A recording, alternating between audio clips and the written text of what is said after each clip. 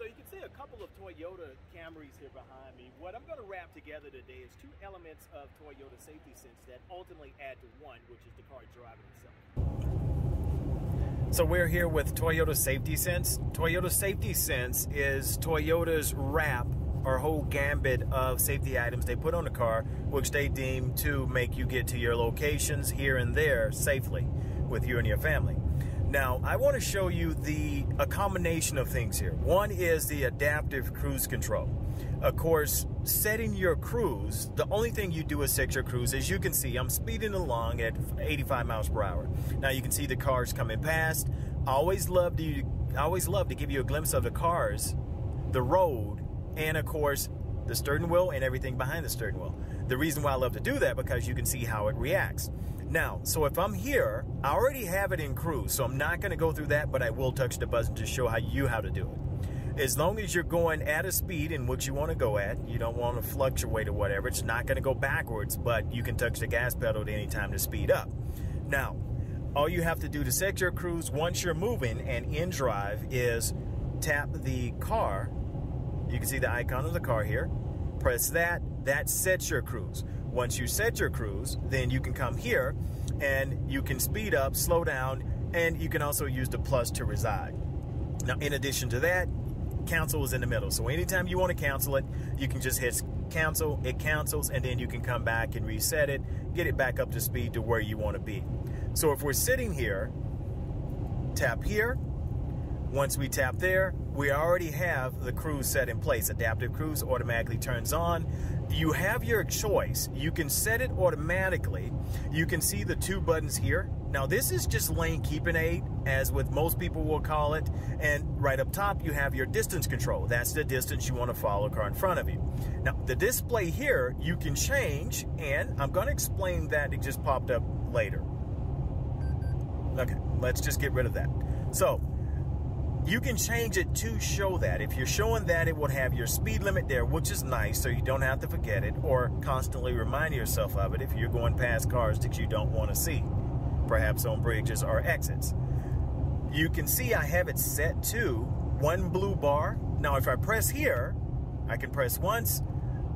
That lengthens the distance I want to follow a car in front of me. I can press again, that shortens it by a bit.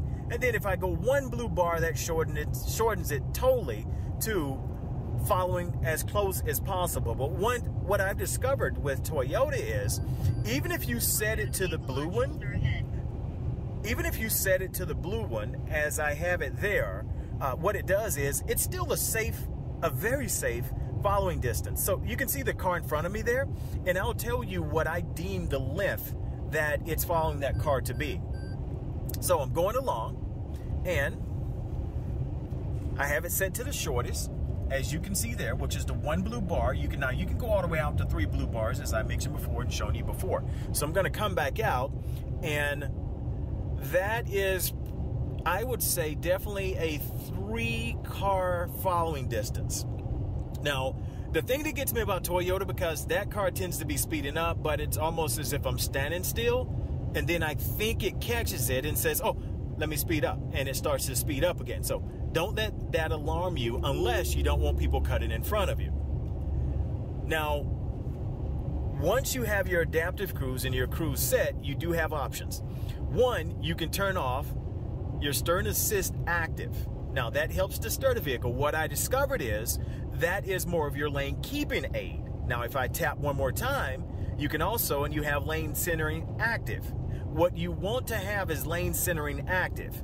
The reason why, because if you go back to, I'm going to show you there, steering assistance aid. Now, I have, so let's see. Give me a second, let me readjust here.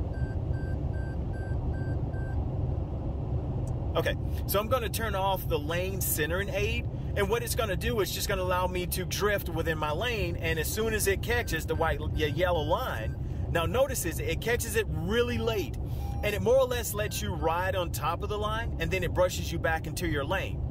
Now, side to side, left to right, that's how it's going to react. In order to do the adaptive cruise with the steering assist, or as what most call it, the pilot assist, where the vehicle drives for you, what you want to make sure is both of those are on. Now, to turn both of them on, you can't turn off the steering assist. So if you press here, you can turn off the lane centering, but you cannot turn off the steer assist. Steer assist, again, will allow me to do this, and then it just brushes me back into my lane. Now, my hand was on the wheel, so I did that to show you what it does.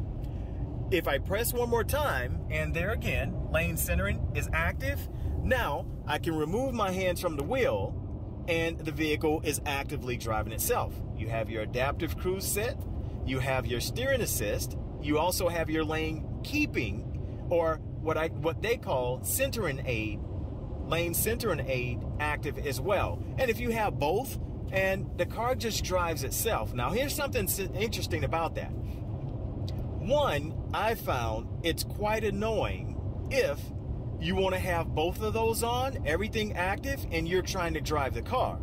It's quite annoying because as I'm sitting here, I'll be what I deem to be safely in my lane, probably not just off center by centimeters or maybe an inch. And you can feel the vehicle just like, you know, tugging at the wheel to put you back into what it deems to be the center of the lane. That's annoying if you want to drive the car. But at the same time, if you don't want to drive the car, as you can see, I've been doing, just take your hands off the wheel. It's driving for you. Soft. I have not done a medium or sharp curve to see how active it is, but we've done a couple of mile curves and also straight ahead. Folks, I feel safe after doing this for quite a while because every now and then it kind of gets partly sporadic, I guess you could say, to where it's like, well, it's got it. But it's only done it really once since I've actively been letting the car do it itself. And it's no longer annoying because I'm no longer stirring the car, and then of course it's fighting me one way or the other. Now it's just keeping me down the center of my lane, and as you can see, within my lines as well. Now I do want to point this out because every manufacturer, here comes a soft curve. As you can see, the wheel is just doing its thing, which is what I wanted to do. Did it all on its own. Every manufacturer will have it to be deemed safe to time you. What I mean by time you is they basically want you to allow the vehicle to do its thing on its own for a certain amount of time, and then they want you to touch the wheel to make sure that you're still there. Now, of course, you probably heard of some manufacturers which are all electric with no gasoline engine that drives itself, and you heard of weird crashes, and you even heard of one particularly that one guy said he made fly. But this is not that car. So what it does is, now I just touched the wheel. I kind of figure it's more of a 15-second count, and then you've got to touch the wheel again. Now, you just saw me touch the wheel. You saw me release, my hand's off the wheel, and you can do your own count. So if my 15 seconds isn't exact, do your own count when you see me take my hand off the wheel. But what it does is, I'm going to go ahead and release the wheel now, and I'm going to take you and zoom in. And what you're paying attention to is you can see the display screen directly behind the wheel. So as I'm going along, hand off the wheel, you're going to have to take my word for that because I want you to see the display screen. It just gives you that. Now, LTA is Toyota's lane tracing aid. And what that basically says is it's a gamut of things which is tracing the lanes in the road. Now, it's trying to keep you a safe distance between the two lanes. From the one on the left, which is spotted, and the one on the right, which is spotted, and the one on the left, which is a solid yellow line. That's lane tracing aid. A number of different safety features designed to keep you in the center of the road, just in case you have to take your eyes off the road. It keeps you right down the center.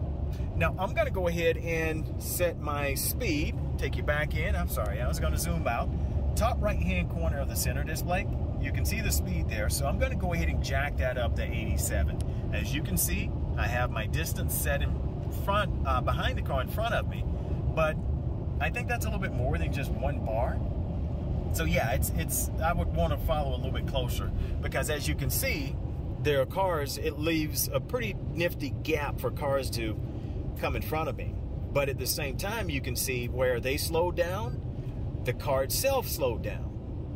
Now, sorry, I got a little bit off track. So I'm going to zoom you back out, and it's driving itself. I just took my hand off the wheel. So with my hand off the wheel, it does force you to pay attention. You're supposed to be doing that while you're driving anyway, folks. What you're paying attention to, display screen, LTA, whole steering wheel. So basically what it wants you to do is grab the wheel, and as you can see the display, and it disappears. And it's back to driving itself. Attention span, keeping your eyes on the road. The gripe with a lot of people is, I don't want to have to do this. Folks, you're supposed to keep your hand on the wheel anyway. And if you have to take a call, if you have to text, if you have to eat, if you have to get a swig of water or a drink of water, of course, swig where I'm from, South Georgia, you can do that in comfort and knowing you're going to be right down the center of your lane. Now, if we were in stop and go traffic, no problem. You can do this too. Vehicle will take you from 5 miles per hour, 2 miles per hour, all the way up to 100 miles per hour, depending on what traffic is doing in front of you. So I'm going to place my hand back on the wheel because it's alerting me.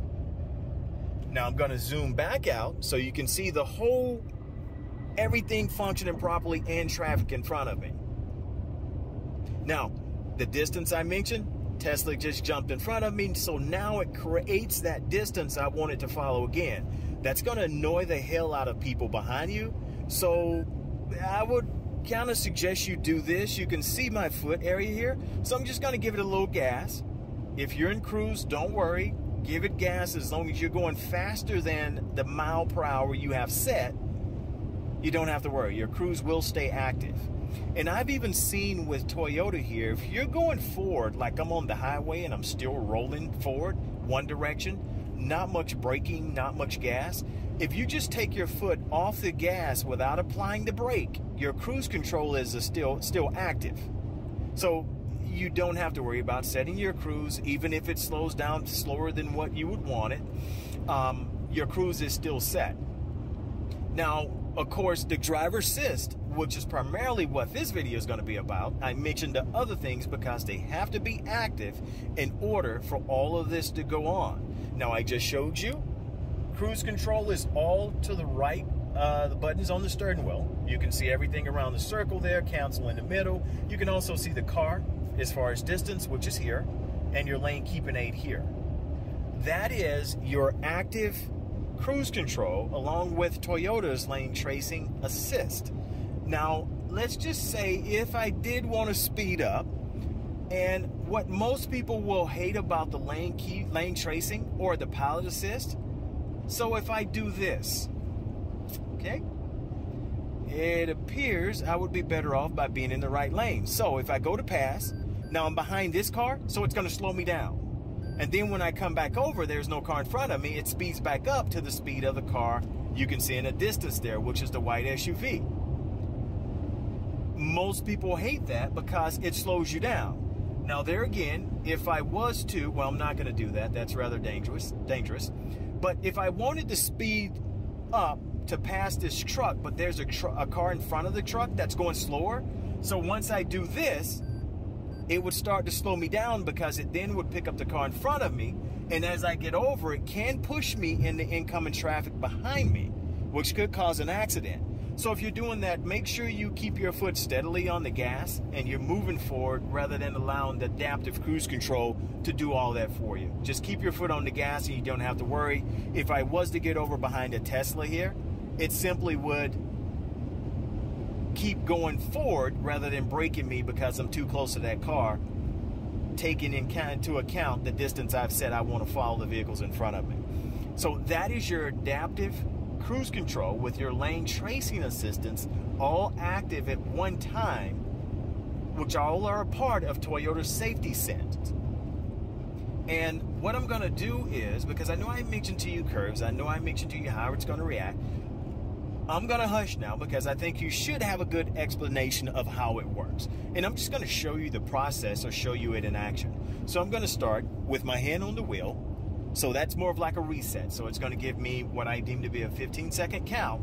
And then I'm going to release and I'll just allow the vehicle to do it itself, and you can see how it reacts. Now, number one is, well, let's just do it.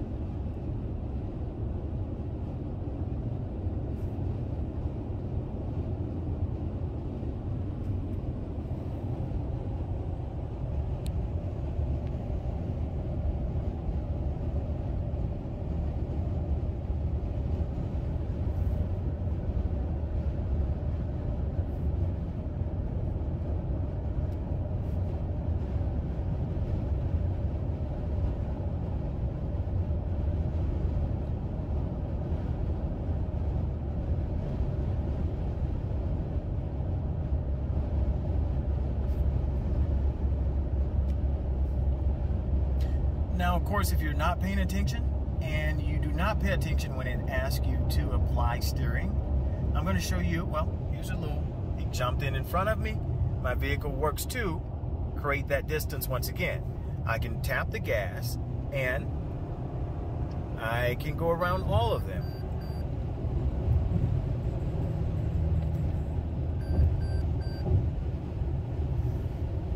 Now, back into action here. So here comes somewhat of a soft curve. You can see the wheel reacts.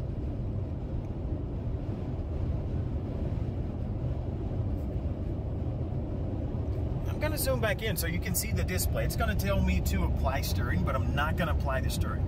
I'm going to show you what it says, and I'm going to show you how it reacts.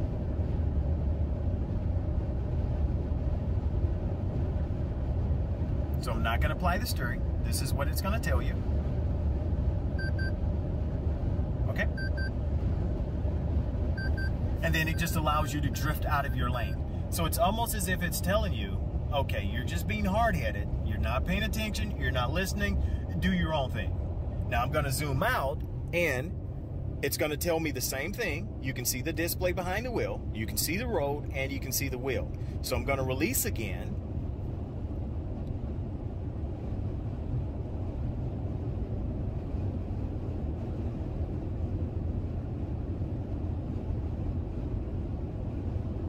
And I'm not going to apply the steering.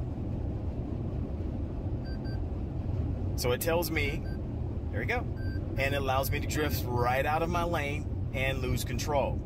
So that's what happens if you don't pay attention. But if you pay attention and you continually follow instructions by simply apply steering, you can keep it in this for 6, 7, 8, 9 hours, as long as you're touching it to let it know you're still active, you're still there. It's got you safe. I would use this more than I would drive myself because I hate fighting the vehicle. If you are traveling, whether you're going through downtown Atlanta where traffic can be backed up, or whether you're on the open 4-lane, 3-lane highway here in South Georgia, just past Tifton, yeah, definitely use it. You're not only keeping the people in the car with you safe, you're also keeping the people around you safe, just in case you do doze off or you have to take a drink of water.